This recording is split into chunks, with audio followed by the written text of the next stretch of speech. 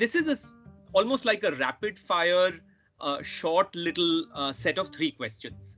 So let me start the first one, which is, what is, in the last 1 or 2 years, what's an inspiring book that you might have read or a podcast that you might have heard, which you might want to recommend to our audiences? Well, I think the interesting book that I read was about the use of money. See, I'm a finance guy. Okay. And for me, I mean, I'll tell you the author's name later. I got it here. The use of money, where the question came up, what is money and how money can morph into very different things in a system where money is no longer a medium of exchange controlled by a central authority. And the thesis was very clear. The thesis was that look, how is money created? Money is created by fiat, by central banks. How is money used, and how is money actually valued? And can we have substitutes for money, which can be something else? And that is the entire crypto market that is coming up. And the logic behind that is very, very simple, that you want to create an alternative where the value of the money will be retained and not subject to destruction because of what you say will be too much of money. The world has $25 trillion of money that has been printed as a stimulus, and that's certainly not going away, and that has its own repercussions. So I think that is one. And the second was a article I read on the metaverse. How the metaverse is going to bring virtual reality and reality together seamlessly, so that an individual can morph from being a real person to a virtual person. And the time will come when the virtual avatar and the real person can be together in the mind. Absolutely. Not be together everywhere, but it can be in the mind. And that means a whole way of changing, working will change. I think these are the 2 things that I read which deeply influenced me. Because to me, every time I read something new, even if it's a short article or a viewpoint or a tweet, immediately it goes into my hard disk and my neurons connect to find out how that could impact something else. So I have this ability to go from the macro to the micro and the micro to the macro in the same instant to understand how it could impact and rationalize it myself. Because please remember, in every book or every article, there are only 1 or 2 ideas, which are the central ideas. And once you catch the ideas, the rest of the stuff is just detail. It doesn't matter. Absolutely. So what is the idea, basic idea that people are trying to push, and how things are going to happen? And I think if you understand these 2 ideas, I think, it'll be remarkable. Fantastic. I think you touched upon the second question that I actually had, which was about what is your learning hack? So if you had to, you would have learned in very many different ways and used different kinds of tools and methods and processes. But what's one learning hack that you have found useful, which you'd like to share with the audience? Well, my learning has been built over the last 50 years. As a child, I used to go to the library. It's a different world then. Right. And read all kind of books for 1 or 2 hours every single day. And weekends, maybe 4 to 5 hours. I must have read about 20,000 books. I forget the titles of books. But when you're young and you're reading, all that you read gets accumulated into your hard disk here. It remains in your memory. Yes. And then every time you see something happening, the neurons connect and give you an insight into how it could impact somewhere, this, that, and everything else. So you could look at something and immediately come out with 4 or 5 ways of doing things. And that is a skill that you must cultivate when you're very young. Yeah. So my idea of learning is to read across the spectrum, going from sociology through anthropology to psychology to anything that I read. Right now, it is mostly digital. Less books, but mostly digital and mostly articles, etc. Because you have a 300-page book, it'll have one central idea, right? And so long as you understand the one central idea that is there, you understand what is going to come in the book, because people have to write 300 pages to sell the book, right?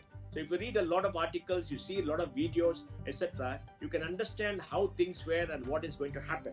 That is my idea of learning. Second, I'm very privileged. I'm very privileged because we get more than 400 startups coming to our office in very many areas. Many of them send their pitch books, and look at the pitch books. You find some very unique ideas. Yes. And you understand exactly where the innovation is happening, what is changing, and what are people trying to push. And this deluge of ideas that come to you keep you alive. And then you can do something. And third is, because of the reading and understanding of multiple industries, you're able to deconstruct and disaggregate any particular industry. Right. For example, if I look at higher education, I'm able to deconstruct and de-aggregate it from what is there today, like I explained to you, and say what are the components and how are the components going to be disrupted, what can disrupt the component, how can you bring it together, etc., and talk about it and explain how these things could happen. Of course, making it work takes a lot of time and energy because it's not easy. Right. And the reason is very clear. There's a lot of inertia in human beings. And in higher education, for instance, the inertia of the faculty is the biggest threat to innovation. Because the faculty is going to remain, they're not going to go away, and they can't learn, and they can't redo what they have learned in the last 20 years, right? And they're not going to change very, very fast unless they feel threatened. And the last 1 or 2 years, they felt threatened, so they have changed. So I think these are the things that have given me deep insights into how the world is and what it is. Fantastic. The first one I can completely personally relate to as well as an avid reader. And that's something that is, like they call it, the food for the soul. Last question of this conversation this afternoon, Mr. Pai. What's the best piece of career advice that you might have received over so many years in the corporate world? And now, of course, the advice that you give to startups and to young entrepreneurs. What's one piece of advice that you'd like to share with the audience? Well, I think the one piece of advice that I got when I joined Infosys in 1994 from Narayan Murthy. And Narayan Murthy is a brilliant man, unbelievably brilliant. I don't see many people in this country with his brilliance. He said, look, we will not be the largest, we have to be the best. And the advice was very clear. Whatever you do, be the best and set standards. Find out the best standards in the world and beat the standard. And when you set yourself the target of being the best in your industry, finding out what is the best in the world and building it, you can work. For example, let me look at all the things that we did in Infosys in multiple areas. And today I was seeing a presentation from a friend of mine about that, and you were saying that per capita energy consumption per person there has come down from 295 units per person month to 133 for a period of 11 years.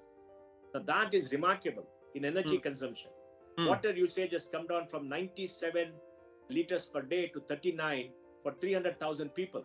Now that is big. And that's done over 11 years by a particular method where we change habits, we change practices, we improve practices, we change the design of things, we change the equipment, we monitored it, and we reduce waste, and we find it could happen.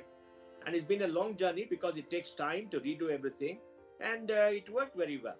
So, the idea that you have to be the best, and that's the best in the world, and the standards are the best in the world, and it's been done quietly. And in every area, you have to be the best in the world. You got to better yourself. And the challenge is not the world. The challenge is yourself. Correct. You have to challenge yourself, beat yourself to be better and better. And that can come only from ideation. It can come from execution. It can come from dissemination. It can come from inspiring others and working with them and having a long-term plan to make things happen. So to me, that is a big piece of be the best that you can be and challenge yourself all the time and obsolete your own innovation. Fabulous. Thank you so much for that. And it's also a great clarion call as we start a new year to be the best that we can be individually and the best that we can be as an organization. So for everyone listening in, these might be simple words from Mr. Narayan Murthy, but obviously difficult but worthwhile to execute as we go along. This has been so enriching, Mr. Pai. Thank you so much. This was very useful. I'm sure we will get lots of nuggets of advice from this for all the listeners and for all the viewers of this particular episode. And again, on behalf of my team at Pearson, a big thank you. Thank you.